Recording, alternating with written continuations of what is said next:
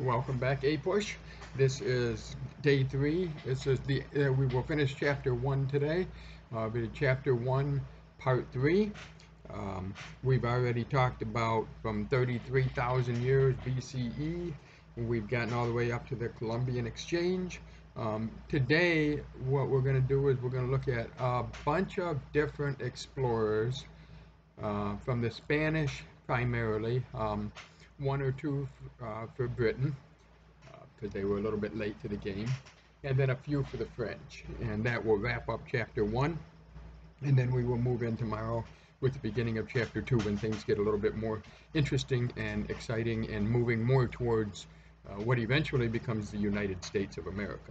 But let's go ahead and start back with Roman numeral 1, because we're on a different part of the chapter. So, chapter 1, part 3, and Roman numeral 1, let's go ahead and write down Cortez. C-O-R-T-E-Z. It's also spelled C-O-R-T-E-S by some people, but let's go ahead with C-O-R-T-E-Z. Cortez predominantly is going to be a Spanish explorer who is going to wipe out the Aztecs. He is going to bring a few ships in. He has horses. He has a lot of armor. He's got a lot of men. Nowhere near as many men as the Aztecs have. But he has something that is going to throw them for a loop. And that's the fact that they believe that he is a god who has promised years ago that he was going to come back from that same direction.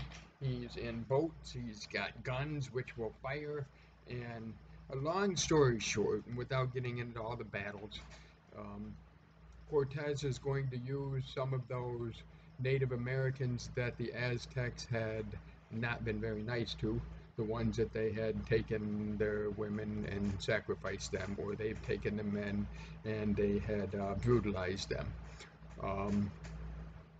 And Cortez is going to make allies out of some of those, but the main thing that Cortez is going to try to do is he's going to try to get the gold from the Aztecs. And long story short, he does that. He's going to basically topple their entire empire. The Aztecs pretty much don't exist after Cortez gets through with them.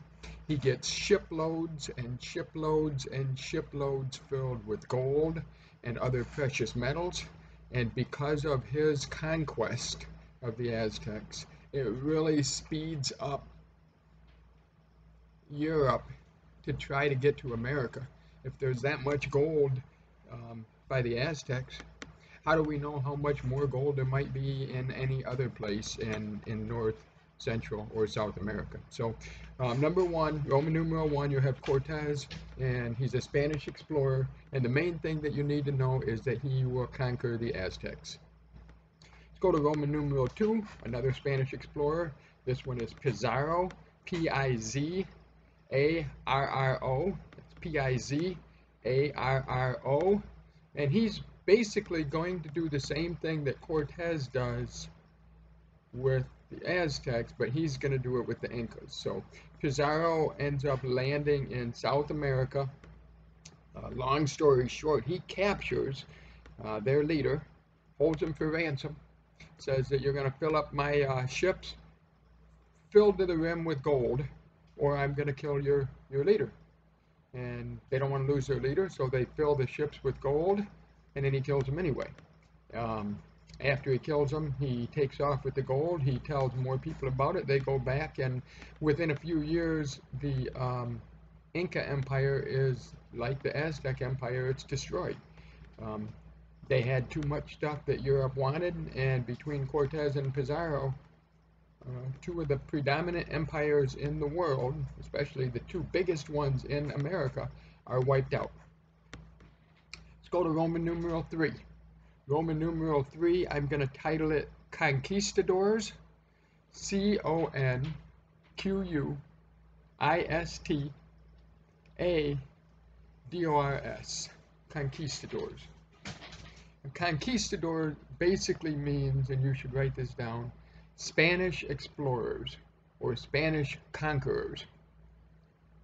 Now, the Spanish conquerors, and you can write this down below on number 3 as well, are coming for the 3 G's, which we talked about on day 1, and maybe we alluded to it on day 2. But the 3 G's stand for God, gold, and glory. Every one of the Spanish explorers or conquistadors that comes over here is working on all 3 of these things. Primarily, they're looking for gold, right? But they're also going to bring priests, and they're going to try to make themselves feel better by saying and claiming that they're looking out for the souls of the natives that are here. And so they're going to bring priests, and then they're going to say that they're doing what they're doing in the interest of God. And they're also looking for fame, and many of these guys will have eternal fame, or at least fame for the last 400 or 500 years. Okay? Now, on Roman numeral 3, you've got conquistadors, Spanish explorers, or Spanish conquerors. You've got the 3 G's. We're going to be a number of like 3A, 3B, 3C. So let's go ahead and write 3A is going to be Balboa. B-A-L-B-O-A. And by the way, not a single one of these guys are what you would call nice people. They're not nice people. They're cutthroats. Oftentimes they're murderers. They're robbers. They're thieves. And Balboa is no exception. Let me just tell you what Balboa is going to be famous for. Then I'll tell you a little story about him, and we'll move on. Balboa is going to be famous for the first Spanish explorer to see the Pacific Ocean. He's going to land somewhere around Panama in Central America. He is going to walk with some of his men the, I don't know, 10, 15 miles or so that it is across. He's going to get down on his hands and knees and kiss the Pacific Ocean and the sand on that side. He's going to smile because he knows he made it. And then he's going to walk back with his men where they will eventually just kill him. Right? He still gets his fame for being the first Spanish explorer to get to the Pacific Ocean, but he's not going to enjoy it. Right? That's Balboa. He's the first to see the Pacific Ocean. Let's go to 3B, which would be Magellan, M-A-G-E-L-L-A-N. Magellan is interesting. He's going to be the first to circumnavigate the entire Earth. He's going to be the first person to go from one spot on the Earth and travel all the way around the globe and make it back. Now, this is a little bit of a misnomer because he's not actually going to make it. In fact, most of his men aren't going to make it. They get out into the Pacific Ocean. Magellan is going to die out there. Many of his men have already died from scurvy. Eventually, they'll go around the Cape of Good Hope from Africa, and the boat that gets back to Spain is filled with just skeletons that are left. The men that made it are dying of scurvy. They are in just awful shape, but they do get credit for being the first to circumnavigate the globe, and that's what they're famous for. All right, that was Magellan. 3C is De Leon, Ponce de Leon. De Leon is D-E, and then a new word, L-E-O-N. De Leon is actually my favorite of all of the explorers. He is going to be famous as the person who tries to find the fountain of youth.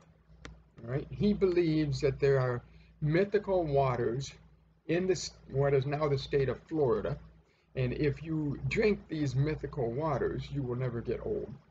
And so he is going to spend his time, he's going to land in Florida multiple times, trying to find the fountain of youth. If the fountain of youth existed, he didn't find it. Now, actually, I've been to the fountain of youth. It's around St. Augustine, and I have drank the waters. I don't know if it's stopping me from aging or not. I do have a bottle in my room of fountain of youth water, and maybe we can have a taste of it when we get back in class. I can't promise you that it's going to taste good or that you're going to live forever, but that's what De Leon was looking for. Interestingly enough, and you don't need to know this, but De Leon was shot with a couple arrows by the Indians after he was trying to get out of Florida, and before he gets all the way out, he is going to be killed himself. So not a whole lot of positive things coming out of the explorers themselves. But that's Ponce de Leon searching for the fountain of youth. Um, let's go to 3D, which is Coronado. Coronado sounds a lot like Colorado, and I'd like you to think of it that way because that's the area that he is exploring. Coronado is a Spanish explorer who is going up from around Texas, and he's going to go up to through Oklahoma, parts of Nebraska, and into Colorado. And he has heard that there are 7 cities of gold.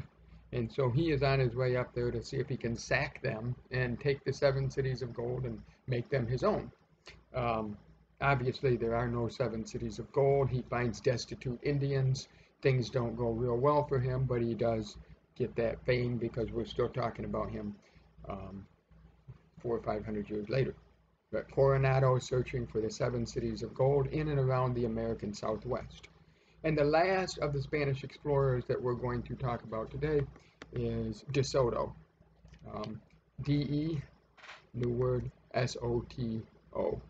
And De Soto is going to start around Florida, and he is basically going to explore and claim the lower Mississippi River in the name of Spain. So, explored the lower Mississippi River in the name of Spain. And that's our Spanish explorers. Let's go to Roman numeral 4, and I'm only going to talk about one English explorer at this point in time because the English really are much later to the game than either the Spanish or the French. The main notable English explorer at this early time is John Cabot, John, and Cabot is Cabot, right? And the main thing that he will explore is the northeastern coast. He's going to explore up by Maine, Massachusetts, the coast where New York is, etc. Let's go to Roman numeral 5, where we will wrap up today's lecture with the French. And I have about 4 French explorers that we're going to talk about, and then that'll be the end of chapter 1 and the end of the lecture for today. So let's go to Roman numeral 5A and Verrazano, Verrazano, Verrazano. And he, like John Cabot, is going to explore the eastern seaboard, but for France. And so he is in the same general area that Cabot is, Maine, New York.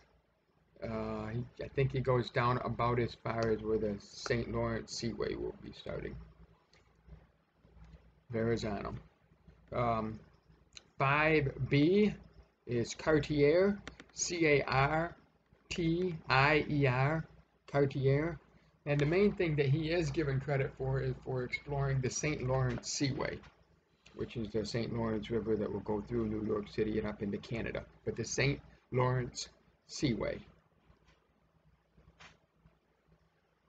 5C is Father Marquette and Louis Joliet. So Father Marquette, Marquette, Father Marquette, and Louis, Louis, Joliet, Jolliet. Now, Father Marquette's interesting because where I'm from in Michigan, there's Father Marquette shrines all over the place. There's Marquette rivers, there's Marquette streets, there's Pure Marquette, there's Marquette all over the place because he was an explorer, but really that wasn't what he wanted to do. He wanted to preach and convert the Indians. Joliet was more of a friend of his who was the explorer, but they did this together. The main thing I need you to know about Father Marquette and Joliet is they will explore the upper Mississippi for France, upper Mississippi for France. So we're talking about from the southern part of Illinois all the way up to where the Mississippi ends in Wisconsin, Minnesota. And he's also going to explore upper Michigan, lower Michigan, Wisconsin, Illinois, etc. real interesting story that you probably won't care about, but I'm going to tell you anyway. About an hour north of where I am from in Muskegon, Michigan, is a little town called Ludington, Michigan. And Father Marquette, on his way back from exploring the upper Mississippi, started getting sick. Now, he was only 37, but on his way back, he gets to this little area, which is now Ludington, Michigan. It's a small town. Even now, there was nothing there then. And he gets sick and dies. And his friends bury him there, move on to across the Mackinac Bridge, which is the border between the upper and lower part of Michigan.